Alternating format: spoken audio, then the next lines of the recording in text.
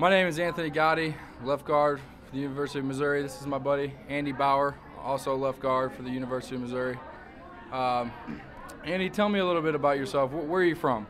I'm from St. Louis, Missouri. I went to DeSmet Jesuit High School.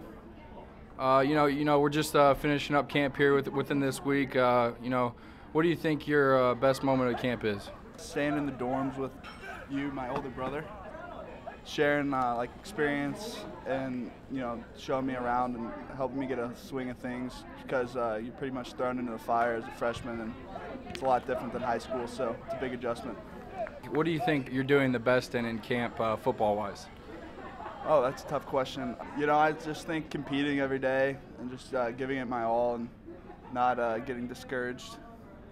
What do you think? What's your favorite part of practice? We do a lot of drills. Inside run, one-on-one pass rush, 11-on-11. Tell me what you think your favorite drill is. I'd say 11-on-11, just because that's what a game's like. That's what it's all about. If you can perform in 11-on-11, you can perform in anything.